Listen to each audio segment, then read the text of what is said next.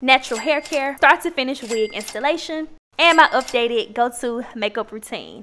Every time I try to talk and do my makeup, I just be like, man.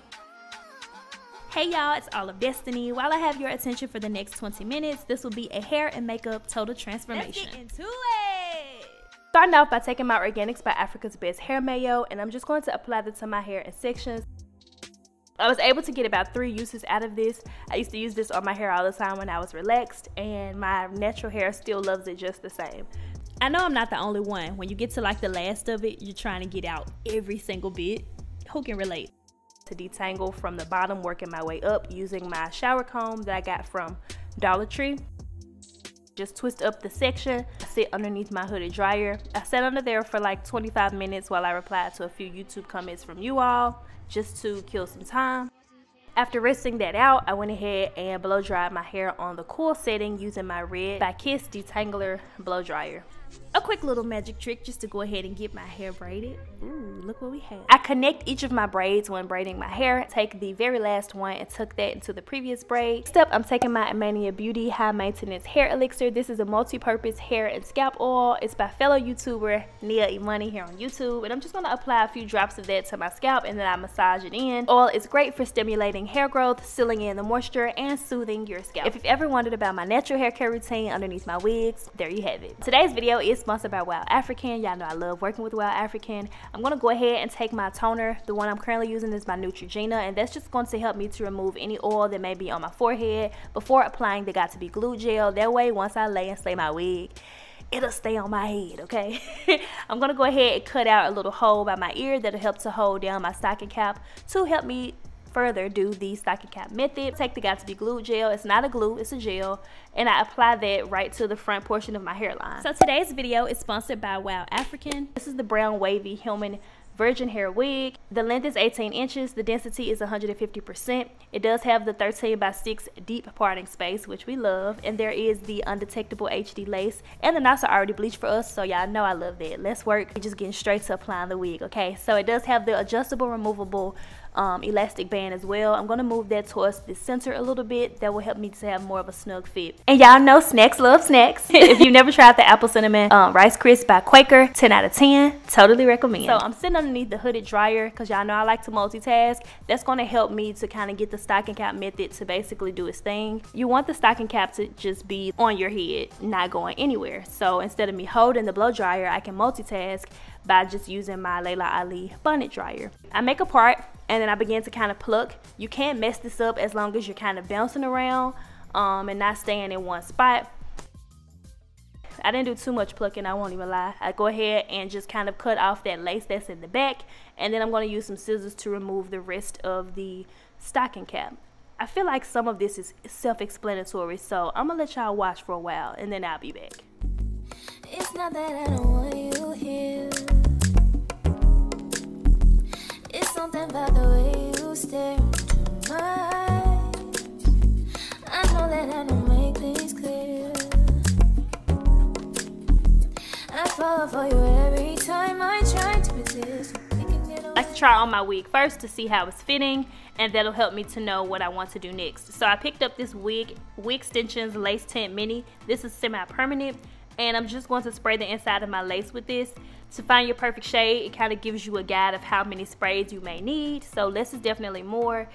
An alternative method to the lace tint spray would just be using your makeup, either your foundation or like a powder of choice. The first time we were using the Got to Be Glue, that was to secure down the stocking cap. So now we're going to apply more of that, and this time it's going to be used to hold down our wig. Y'all know I like to do a lot of glueless methods, but since I hadn't worn a wig in a while, I was like, let's go ahead and like do it. If we're gonna do it, let's do it all the way, okay? So I decided to kind of just put this one down. I've been wearing it for about 4 days now. I'll probably take it off soon, but for now, we good. I'm loving it. The Got to Be Glue gel is kind of almost set. It's not like completely dry because I wouldn't be able to get the lace to stick into it, but once it's like a little bit tacky, I'm just using my fingertips to kind of press back and press the lace into the Got to Be Glue gel.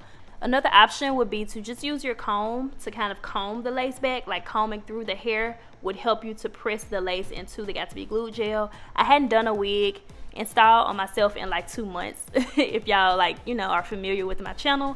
So I was just kind of winging it and kind of feeling like I probably forgot my own methods or something, but in the end everything is going to turn out really cute. I'm going to go ahead now and cut off the excess lace just using these little lash tweezers. Just using these little lash scissors. And then you want to cut down and around the ear tab to kind of expose your ear. That helps you to remove that excess lace for a more customized fit. Comment down below if you like a middle part or a side part on yourself. I'm more of a side part kind of girl, but since this one came as a middle part, this is how I'll keep it. Like I said, I've been wearing it for about 4 days now, so I'm currently now wearing a side part just to switch it up.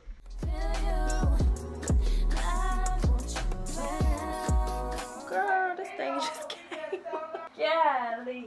This thing just came up on me. Do y'all remember Pump It Up, the Pump It Up spritz? That works very well for installing your wigs as well. Just want to put that out there. So I'm going to do a little bit of baby hair, not too much. I like to kind of part it and then I sweep it to the side to see where it's going to fall before I cut it. I'm going to leave out baby hair right above the brows, and then I'm going to leave out a little piece on the end at the sideburn area, if you will. Once I've taken out the pieces that I want to keep for baby hair, I'm going to hit it with a little bit more of the Pump It Up just to kind of make sure that it's even more snug and secure. Thought I wanted to straighten out the hair, but I decided to go ahead and keep the curls instead. The flat iron is my Numi flat iron. Whenever I do my wigs, I honestly just put it on 450, super hot, so that I can curl really fast. So at some point I'm going to switch over from using my Numi flat iron for the curls to just using the Numi curling wand. It's only an on and off switch, so it's not a temperature dial on that one. I hear a lot of people sometimes when I'm watching them do their hair and they'll say like, oh, this hair doesn't hold a curl, blah blah blah. Just a quick little hair hack, whether a wig or your own natural hair. Allow your curls to cool before running your hands through it, and I promise and guarantee you the curls ain't gonna go nowhere, baby. It's gonna be set basically. It's like if you wait to fold your clothes after they already cooled off. Like if you let the wrinkles set, they're stuck. But y'all get the analogy. You get what I mean. Oh, wait.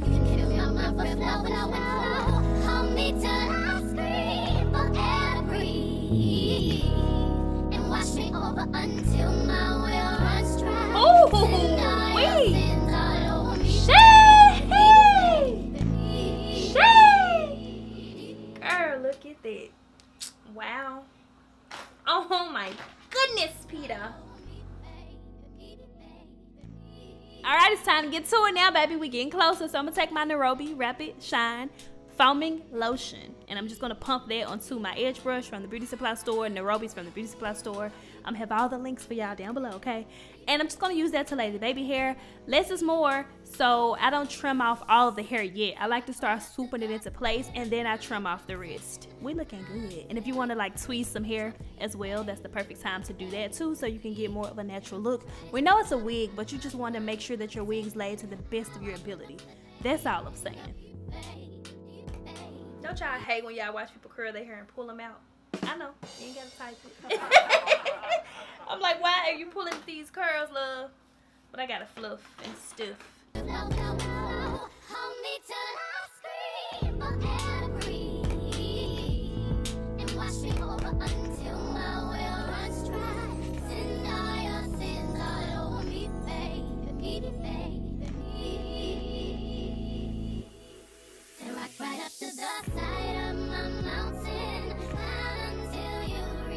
Oh, baby.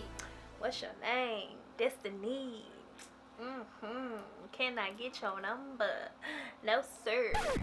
It always be the brown for me. I haven't done my brows today, but I'm pretty sure there's something left on here to do this with.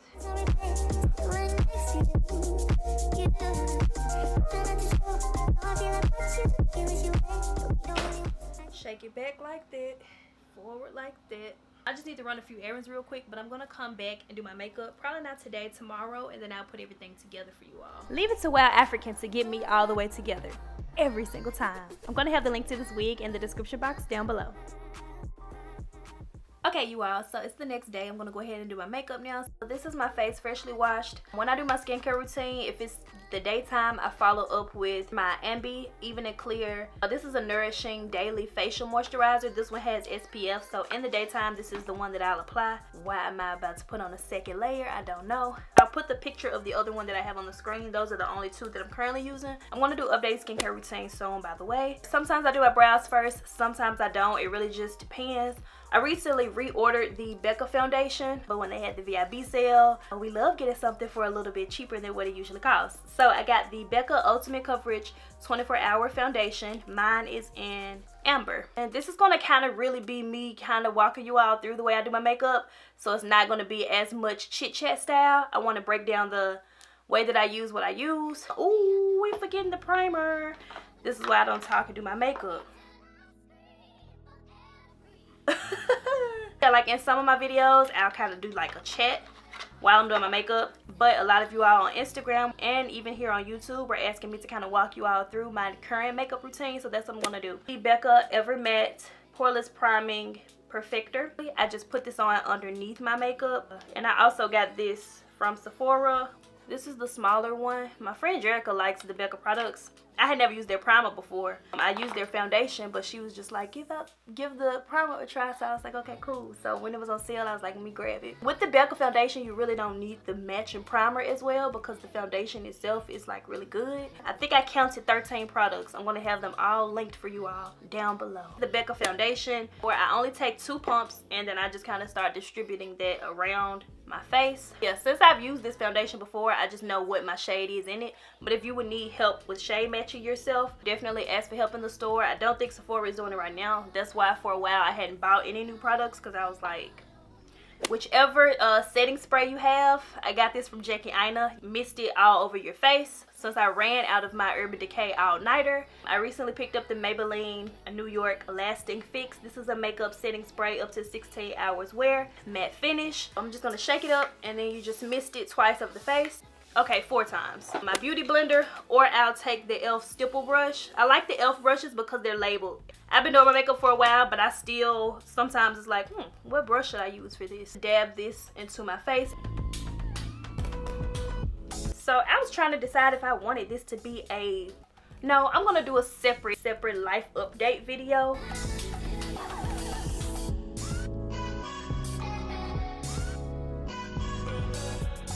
So after the foundation step, I like to take my concealer. I love the e.l.f. one, so since I ran out, I just recently repurchased. I didn't repurchase in the same shade though. So these are the spots where I put my concealer. I guess this is like the updated way. I don't have a TikTok, but this is how I saw people doing it on TikTok. If you don't want to do it this way, then you just, you know, go all the way across. And then I blend starting from the bottom, working my way up. I do the chin first. I don't always put it right here on my chin. Then I kind of do what I consider reverse contouring. I'm not necessarily going to use a darkened concealer to contour. If you look at your face, you can see where it's naturally darker before you put your foundation on.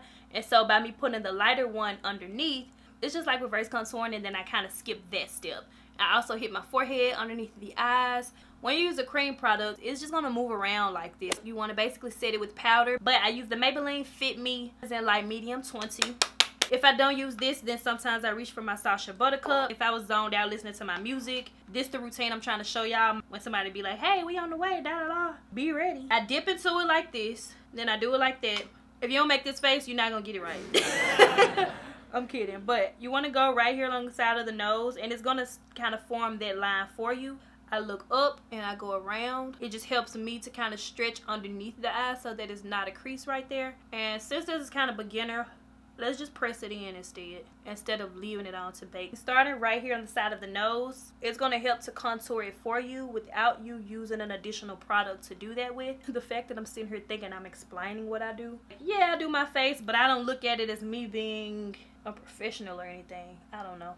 Okay, so I take my Sephora Microsmooth Mahogany Deep number 56. I love this brush for it. It's super like dense. It's the Japanese, I don't know, I'm probably saying it wrong. I don't know how to explain it. It doesn't dig the foundation up or anything. It's 11 piece or the 19 piece. I'll link it down below, the e.l.f. brushes. This is the powder brush. These are like the same basically. Flat like this, and it's helping you to really just press the product into the skin.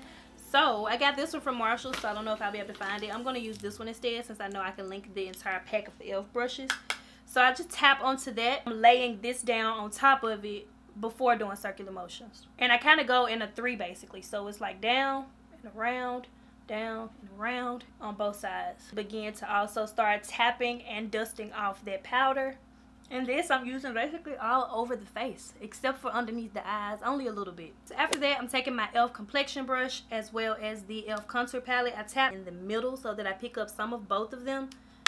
Get off a little bit of the excess, and now you can do your circular motions. Since we've set down that layer, we won't be digging up the foundation. Same little 3 motion again, and the circular motions help you to avoid harsh lines basically. e.l.f. eyeshadow C brush, but I'm actually going to use this one to contour my nose. Just tap into the lighter one right here.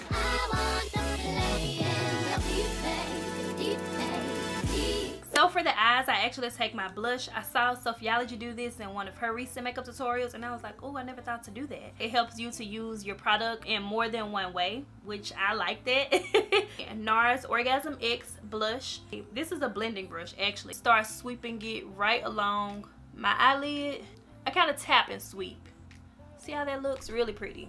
And then I want to do the same thing underneath the eye, so I take a smaller brush. This is another e.l.f. brush. It's just a crease brush. Just sweep it underneath here. Sometimes going in too far closes your eye off, but this is just soft. And I don't go too far out. I want it to kind of give me a rounded shape, so it's not like snatched wing or anything with the eyeshadow. Then you can use the crease brush where it's like the end of it, and just do circular motions. That'll kind of diffuse it upwards a little bit so that it's not harsh. Basically, you want to blend, friend, okay? As long as everything is blended, you're good. Let's go ahead and do the brows. Anastasia Beverly Hills Brow Wiz. This is in dark chocolate. It has a spoolie on one end, pencil on the other side. So I brush them up. I have a separate brow tutorial. I'll link it down below, but I'm still going to show you all how I do my brows. So I'm using light continuous strokes to outline underneath the bottom portion first. I brush down the hair at the top near the tail, and then I fill in that sparse area, and then I outline the top portion of the brow, brush that out, and then I fill in the inside just a little bit.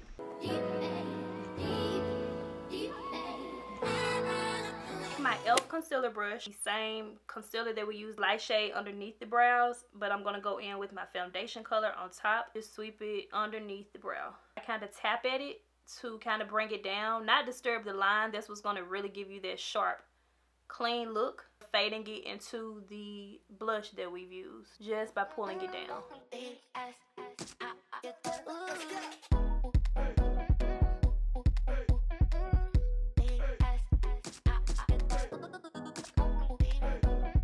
Every time I try to talk and do my makeup, I just be like, man.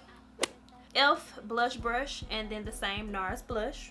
If you smile, you can see where your cheeks are. So tap it right at the cheek and back. Or you can tap it here and down. If you have peach fuzz on the face, the more you kind of go down a little bit with your brush instead of up, you're not making the hair stand up. I use more blush than I usually would since we have to wear masks. Since the blush is kind of on the top, that way when I put the mask on and then when I take it off, so much of my blush doesn't come off, if that makes sense. You can probably see it. I don't want to apply it to where it's like, oh, you can see it, because I still gotta look, you know, decent in real life. Anytime you use a cream product, just put some powder on top of it. You can tap into the brow as well if you would like, just not too hard. That helps it to set. The more the merrier, you know. And then you can get your little bougie fan like this from the beauty supply store. Go ahead, I got you in my headphone. You can talk. Tell me what you were about to say. Ooh.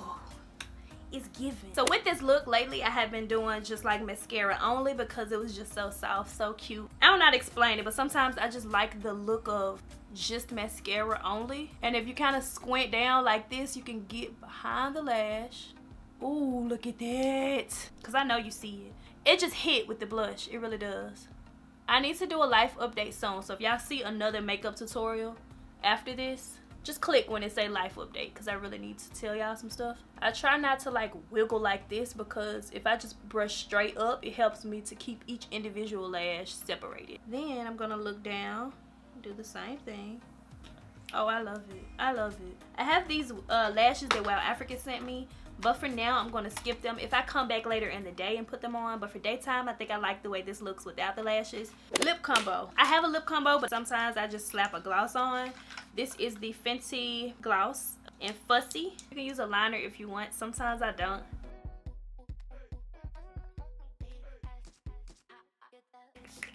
So to maximize my use of this product, I'm just going to take the highlight that comes with the e.l.f. contour kit. I apply that only to like the center areas of my face, not necessarily the cheekbones. We got our highlight on, but just know the real glow comes from within. Don't ever forget that. Look, baby, it's the hair for me, the makeup for me. Very much given. It's very much given a skirmish. Little mama with the brown hair. Look at oh so luscious and oh so good. Like, yo, I did go ahead and put on some lashes. I was just rushing. We'll talk about that soon if I didn't mention it yet in this video. I don't know why I keep prolonging mentioning it to you all. You know how sometimes like everything around you is moving faster than what you can keep up? That's how I feel. In a good way, but it's just like, ooh, overwhelmed. I'll do a life update soon. It's like, whew. Questions and comments, be sure to leave all of that down below. If you enjoyed this video, be sure to give it a thumbs up. That way I will know to do more videos like this one. We are on the road to 300K, so if you're still here, it means you like me. Let's make this relationship official, okay? Make sure you go ahead and click the subscribe button. All of the products will be listed down below. Special thank you to WowAfrican for sponsoring today's video, and as always, I thank you all so much for watching. If you all will be trying out this makeup look, be sure to publicly tag me on your Instagram stories so I can repost you. Bye.